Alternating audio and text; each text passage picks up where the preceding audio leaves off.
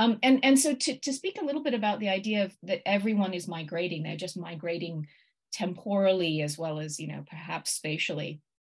I wonder if you can speak a little about the book's central conceit, because Magical Doors, it's a novel that is realist and magical realist at the same time, right? It's sort of working on different levels, but they create a borderless world in which the migration itself is not the center of the narrative's focus, right?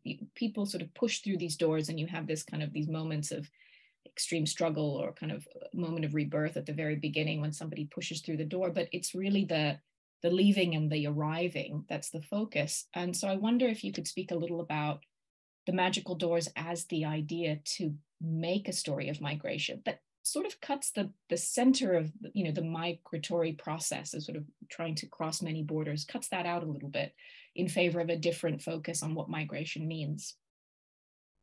Well, I think that in a sense that it's the two things are related. So, partly what was interesting to me about thinking of everybody as a migrant is that you can start to break down this binary of sort of native and migrant.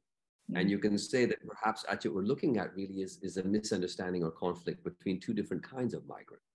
One migrant who stayed in the same place geographically, but has moved through time and is somehow unmoored by the changes that they're seeing. Another one who's moved through geographies. And so perhaps it's a failure to understand one another that can be addressed as opposed to some fundamental difference in type of person, which condemns us to conflict. And that also relates to the choice of using these doors. Let's say the Nadia stepped through these doors and wind up in different places, and millions, billions of people begin to do the same, and centuries of migration occur in just a year or two. I think for me, part of the appeal of that was that we can sometimes use the journey as a way of defining a person as being different from ourselves.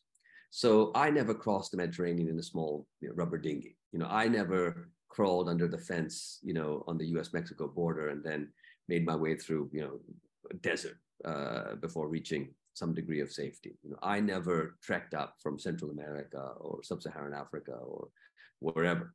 And so we say, well, I didn't do those things, so I'm not that sort of person.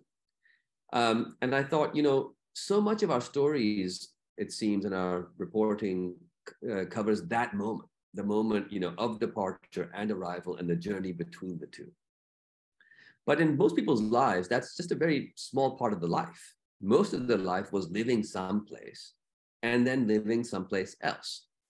And if we consider the story that way, that you were in one place and now you're in a new place, the idea is a different kind of person begins to dissolve. So I've lived, most of us, unless we live in our parents' houses till the end of our days, most of us at some point grow up and leave our parents' houses. So we all used to live somewhere and now live somewhere else. And in a sense, the feeling of having been in one place, living one way, and then the other, that's something that we can all relate to. And so I guess for me, the doors were a way to reframe the way that we look at people. Not to say that these journeys aren't important and aren't frequently, horrific or even deadly, because they are important and they are horrific and they are deadly. And the ways in which they are made horrific and deadly certainly deserve our attention and need to be addressed. But in terms of the human beings, a person who lived in one place and now lives in another, to me, hopefully was a way to move away from this being a different kind of person. And I think also to be true to the essence of the story, which really, the journey was something forced upon a person to get from place to place. It may not be defining of that person in the same way that their former home and subsequent home are. So I just thought, I think sometimes what fiction can do is it can just slightly skew the way we look at things. And when we look at things in a slightly skewed way, we see them afresh. And I thought by, in a sense, taking away the part of the story that we tend to focus so much on, maybe we could see people differently before and after they migrate.